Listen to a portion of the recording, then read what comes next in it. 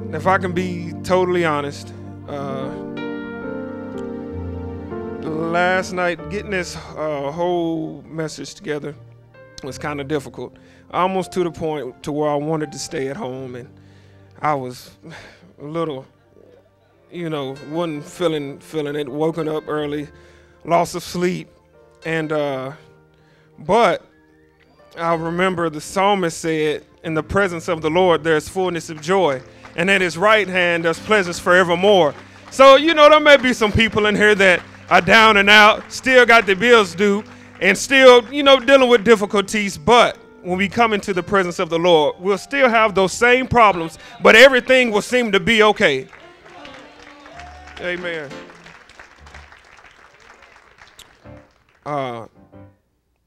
I'm going to be coming from Zechariah chapter 3, verse 1 and through 4.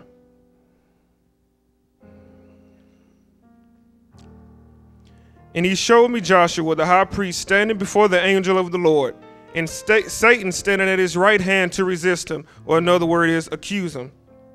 And the Lord said unto Satan, "The Lord rebuke thee, O Satan, even the Lord that hath chosen Jerusalem rebuke thee. Is not this a brand plucked out of the fire?" Now Joshua was clothed with filthy garments, and stood before the angel. And he answered and spake unto those that stood before him, saying, "Take away the filthy garments from him." And unto him he said, "Behold, I have caused thine iniquity to pass from thee, and I will clothe thee with a change of raiment." Let us pray. Lord Jesus, we thank you for everything you've done today, oh God. We thank you for being able to come in your presence, Lord Jesus. We thank you, oh God, for everything you're going to do today, oh God. I ask that you anoint every ministry that takes forth today, Lord Jesus. Heal, oh Lord Jesus, right now, God. I praise your name, Lord Jesus. Of myself I can do nothing. It's you that doeth the work. And above all, let your perfect will be done. In Jesus' name, you may be seated. And if I could put a title to this, it would be sure to get a change of clothes.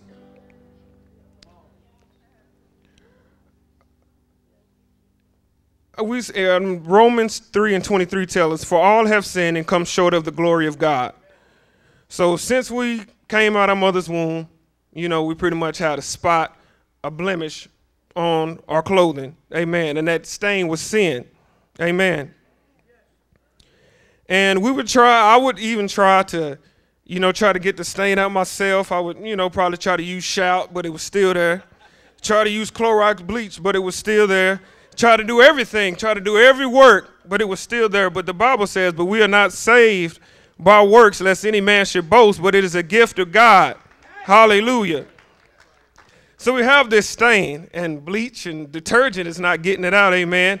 So we need something to get it out. Galatians 4 and 4, "But when the fullness of time was come, God sent forth his son, made of a woman, made under the law."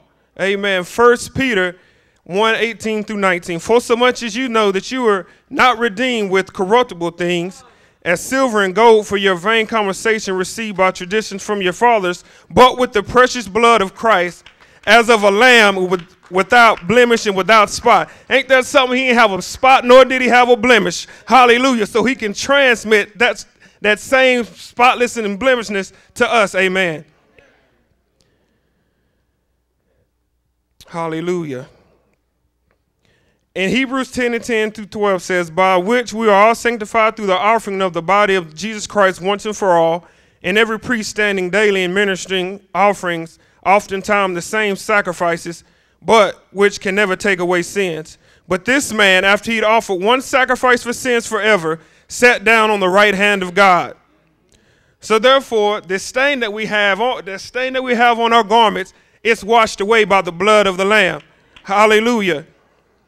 Revelation 7 and 10, "And I said unto him, Sir, thou knowest? And he said unto me, These are they which came out of the great tribulation, and have washed their robes and made them white in the blood of the Lamb." So we have a stain. Amen. And we have the detergent to remove that stain. And that stain and that detergent is the blood of Jesus Christ. Amen. Well, some might ask, how do you get the blood applied to your life? How do you get washed over? And Hebrews chapter 9 says, the blood is administered through water. Amen. So if you want to change your clothes, the Bible says you have to repent. You have to be baptized in Jesus' name. And you have to receive the gift of the Holy Ghost by the evidence of speaking in tongues. That's the way you're going to get the change of clothes. And I pray that this blesses you in Jesus' name. Amen.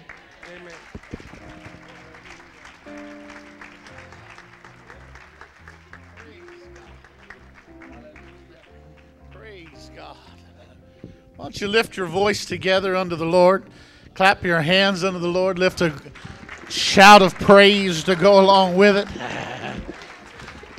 Just fill this place with the worship of God's people, presence of God's Spirit. Oh, Lord, we worship you, Jesus. God, we exalt you and we praise you.